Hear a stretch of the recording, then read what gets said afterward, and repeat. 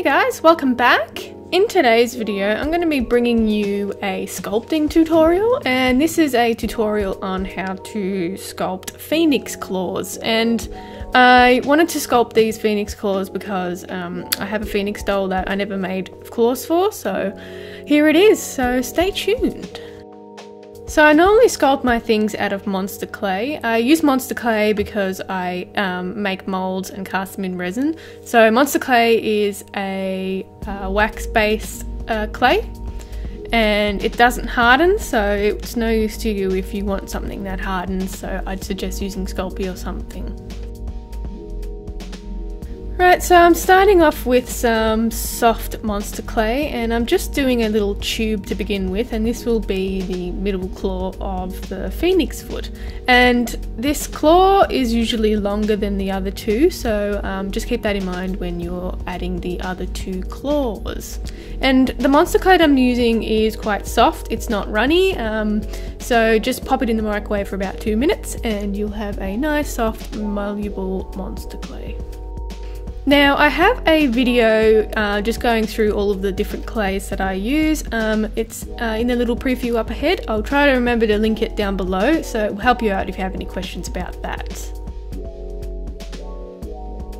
Alright, now adding the two other toes on the side of that longer toe, and the same process, just making that tube, and I'm using that little ball tool to make a little indentation for the claws to sit into. And it's a Sculpt tool, so you can find it on their website or even any craft stores.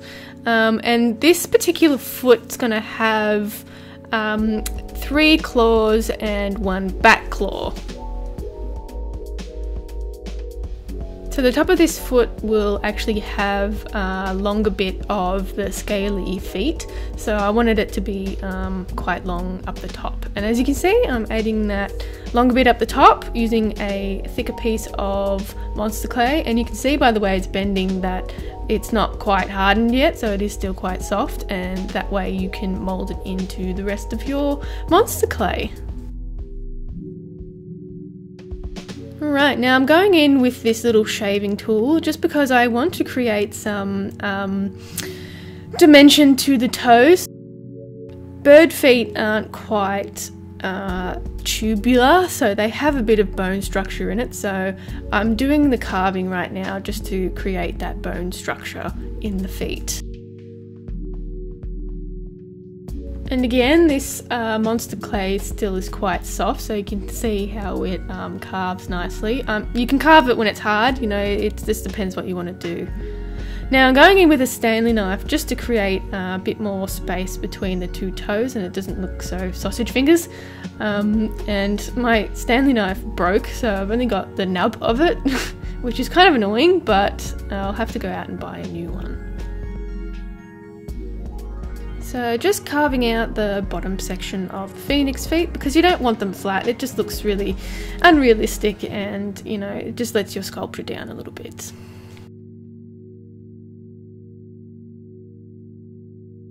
Now there's all sorts of different rake tools that you can buy. This is just something that I found as a pottery tool. You can make your own out of various different things, so you can use saw blades or guitar strings, but I've just got this one from a pottery thing. So I decided these two toes weren't as short as I wanted them to be, so I just cut them off with that Stanley nub and redid those little ball joints with that ball tool, and then just carved a little bit out with that pottery tool. And what I'm doing here is I'm just adding a little bit of webbing to the toes, so I wanted it to be a bit more realistic, and if I didn't add the webbing then it just looks a bit weird. So here it is in real time, just to show you how long this actually takes. It took me roughly 4 to 5 hours to sculpt these feet. I just did 1 pair because I'm gonna you know, mold it and cast it in resin, so I don't need 2 pieces to sculpt.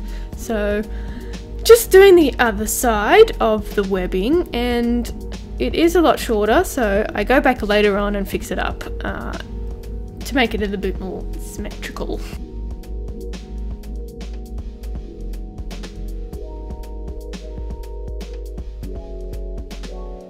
So again, just going in and refining the bits between the toes because I wanted it to be a bit more raptor-like and a bit scarier.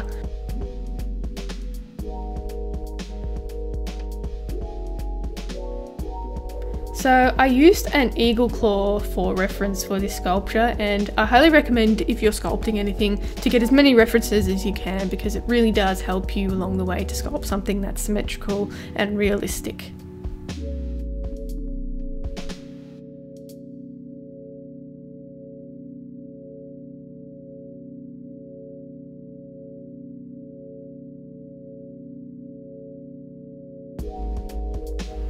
Right, so I'm adding a bit more dimension to the top of the toes just so they look a bit more bony, and you can see the tendon pop out of the toes. And you know, it's very prominent in raptor birds that their tendons are coming out of the top of their toes, so I wanted to add just a thin strip of Monsterclay to bring that tendon out a bit more. And you can see that Monsterclay is quite soft. It's not runny soft, but you don't want it too runny because it doesn't keep its shape if it's not hard enough. So just to note that, make sure your Monsterclay is the right temperature so you can roughly sculpt and mold. And I'm just blending it in here with some, they're called dentistry tools, and you can find them online anywhere. They're pretty cheap, but they come in handy when you need them to do things like this. So the better thing with metal tools is you can be a bit more aggressive when you're smoothing out things and carving things out rather than wooden or plastic tools. So I've had wooden tools break on me when I've applied a bit of pressure onto it. So I much prefer the metal tool.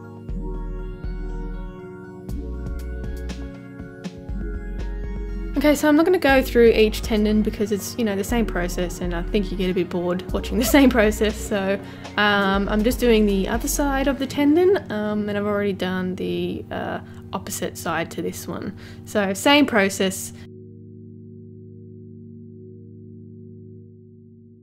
Alright, so I'm just going in and making some claws, and funny thing is I kind of used some of my claws that I did for my Drogon sculpture, and I just you know, cut them off so they fit nicely and I didn't have to sculpt claws anymore.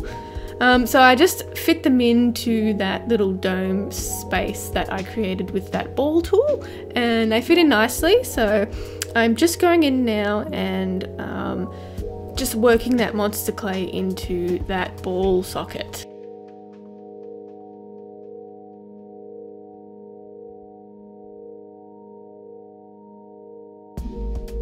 So here's a little overview of one that I did roll out if you don't have bits already made. So it's just rolled out in a sausage with a pointy tip, nothing special, pretty easy to do. And again, just putting it into that ball socket area and working it into the other side of the Monsterclay. Alright, so here's that part where I am fixing the webbing, where I did notice that it wasn't symmetrical, so I'm just adding a little bit more and working it into the Monsterclay to make sure that it is the right size. And as you can see, it's ready for scales. So I tried a few different methods of scales because I wasn't really happy with the ones that I tried. So this is the first one that I tried. I just carved out some spaces, ridges out of the Monsterclay itself, and I wasn't really happy with the way this looked. So I'm not going to spend too much time showing you what I did here, but I would prefer to show you what mistakes I made or things that I'm unhappy with, just because not everyone's perfect.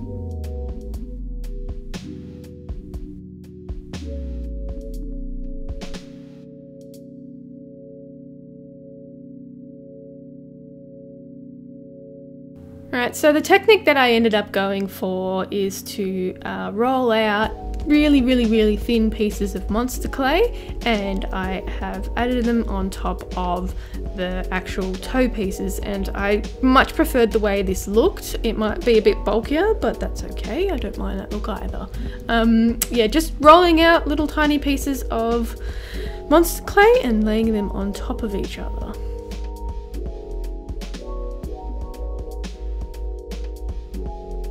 So I only did these longer strips for the 4 toe area tops and also the top of the leg bit, because I wanted to add a bit more character to the toe pieces rather than have all scales. But I'm not going to go through the whole process of doing it, so here it is all finished and laid on top and ready for the smaller scales around those pieces.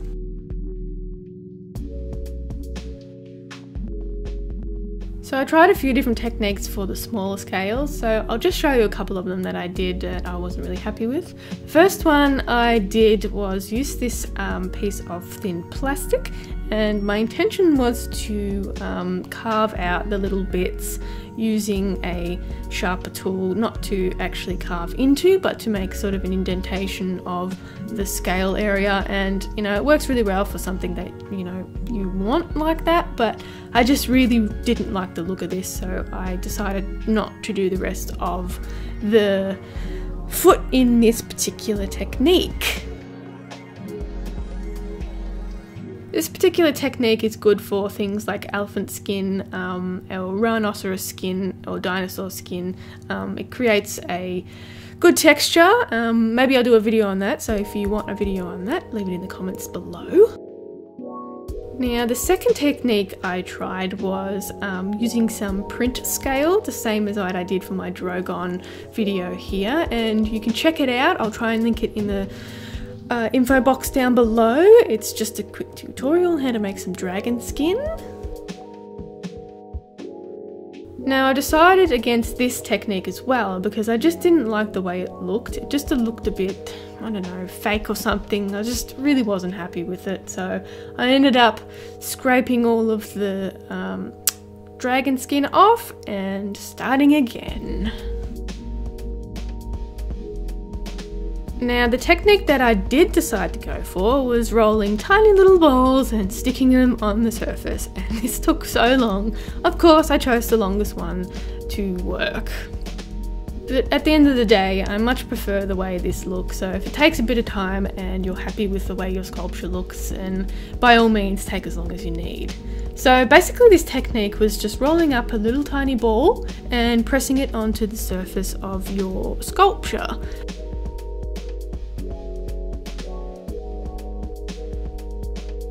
So I'm not going to go through the whole entire process of sticking tiny little circles onto a piece of clay, because I think you get the idea of me showing you a small bit.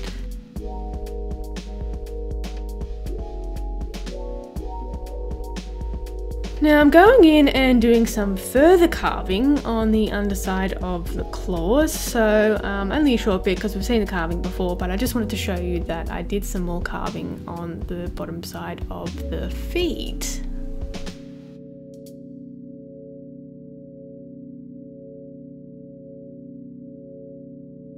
Alright, so I'm just going to show you another little time lapse of sticking little dots on a clay bit, because that's really exciting. I had the time of my life sticking these little clay dots on. Woo!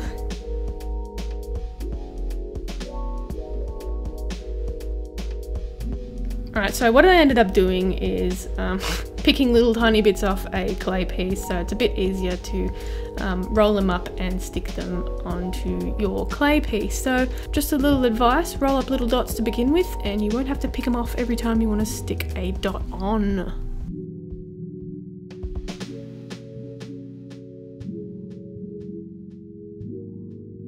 Okay, so the underside of a eagle's foot is kind of textured rather than scaled, so I decided to go in with this wooden tool, and it's just a wooden pottery tool, just to poke out some little textured areas underneath the foot. Not too long, you know, I got it done in about 15 to 20 minutes, and it just involves poking that little stick tool into the Monsterclay.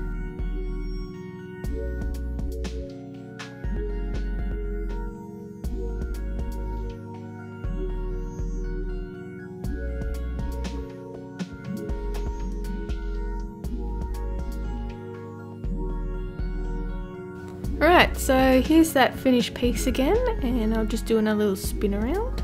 So it is ready for moulding and casting now. That's it for me today, guys. I hope you enjoyed the video. If you did, give it a thumbs up and don't forget to subscribe. You can also catch me on Instagram and Facebook at Creatures of Nat. If you have any requests, leave it in the comments down below and I'll catch you in the next one.